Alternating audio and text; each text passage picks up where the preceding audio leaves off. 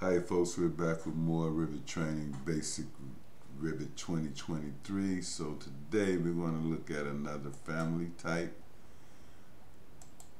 I'm going to do a new family here, and now here again, Revit 2023 on my machine wants for me to go to generic. So what we're going to do is go to English Imperial. Now before we use this regular column here,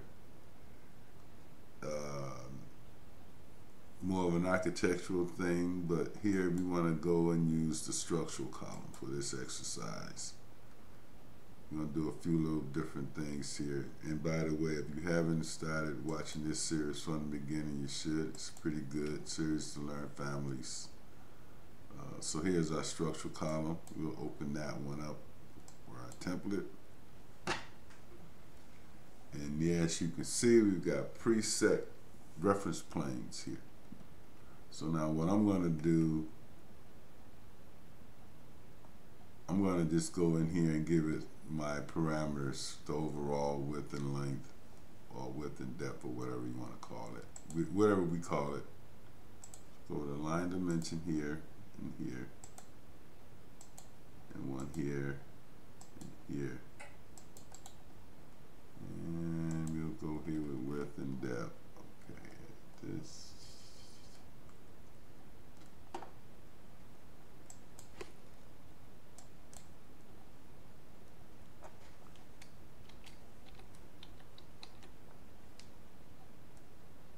Okay.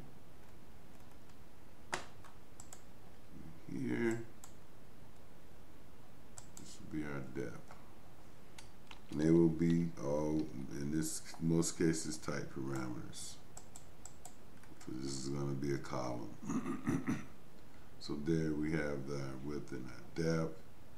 And then we'll go into our front view here. Alright, so now this is a column again, so this is why this is this way. So let's go back into our reference level. Our lower reference level, and we'll just go and add some geometry here.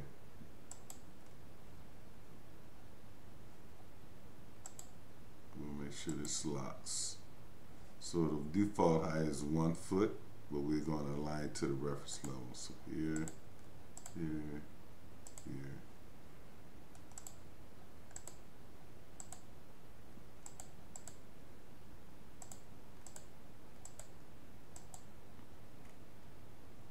Okay, so now I'm going to finish this.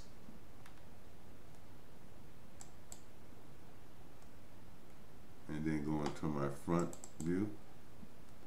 I'm not too worried about things flexing because I did lock them. And everything automatically locked. So I'll go and look at this in our 3D view. So there's our column now. Views.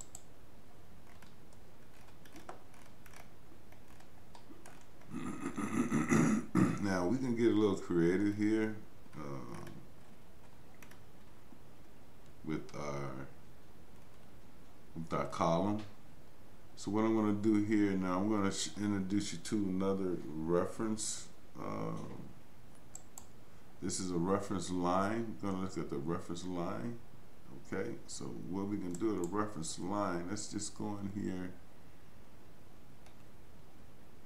Go into this view, and I'm going to draw some reference lines here at 45-degree angle. Wait a second here. Cancel that. Just go in this view right here, and just do a reference line about 4 inches that way. Boom. And just make sure it's on a 45. There's 135. Yep, that's it. So now I'm just going to mirror this guy over here. Just copy it. You see the way your reference line looks, because it does some neat stuff. We'll see. There to there. Then I'll grab those two.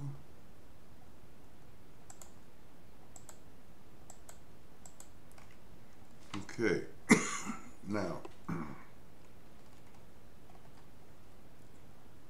I'm going to add some dimensions here to here. So you always want to go from the reference plane to this point here.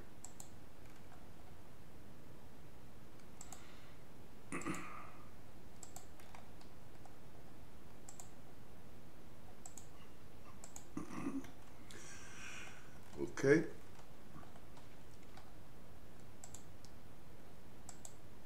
Probably should have, well, down there.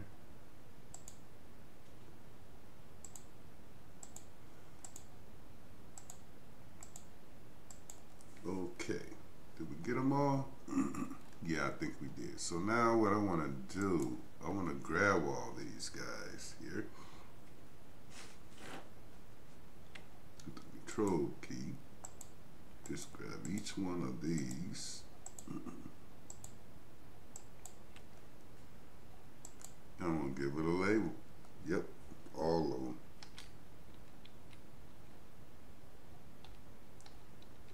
I'll call it tamper. And I'm going to go okay. Okay, so now we've got all of those guys in place. So now what I'm going to do here, let me go and look at these, give these some color or something. These are going to be shaded views. Yeah.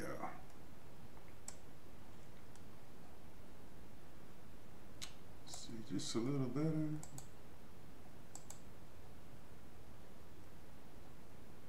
Okay. So now, let's see what we got here. Just keep it shaded. Well, that's fine for now. Okay, so now we've got our champers in here. So what I'm going to do, I'm going to just go and create another extrusion right on top of this. So this is what I'm going to do. I'm just go to this one.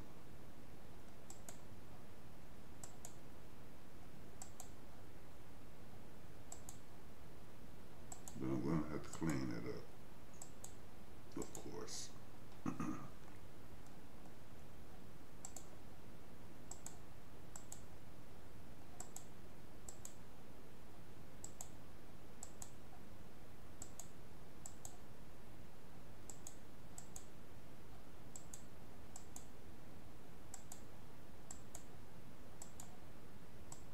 Okay, now I'm going to finish that.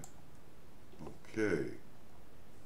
So we're all good. So except for, oh, I can just bump this guy out of here now because he's just in the way. So let's go in this guy and just whoop, bye-bye, and then go into this front view and align. Uh-oh, am I there? Yep, do that. And there's our column. Now, let's open up a project here.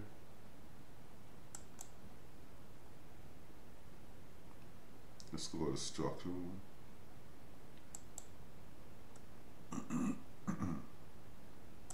Nope, I'm sorry. Let's go to file, new project, and we're gonna go and get the structural template here.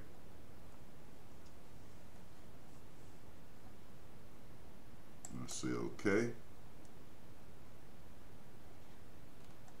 Now there's our template, our new drawing. So we're going to load our column into our project here.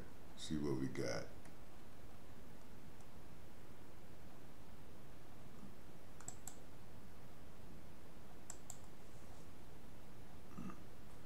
So there's our new family and our project here. So what I'm going to do, I'm going to just tab these views.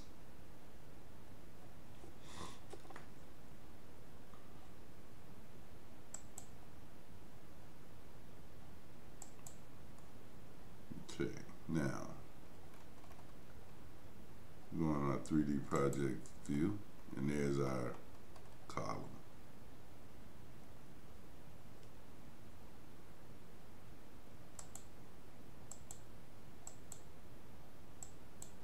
Here we go, right here. this one. I want to go into this 3D view. Okay, so there's our column in our project. So now we've got all this flexibility here with this column because let's look at the properties here. Okay, so that's basically how we would do that. And then again, we got this guy, we can change all these parameters, get it different types. So if I go back into the family, into the column, as you can see,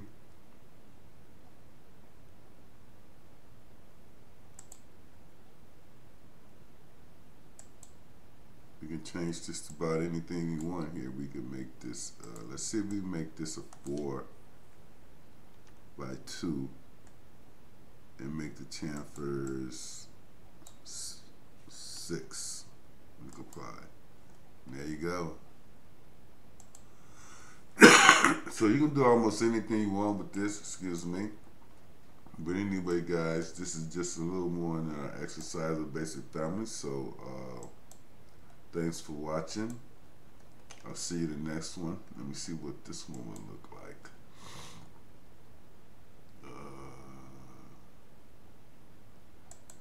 We can make the chamfer any size we want using a reference line.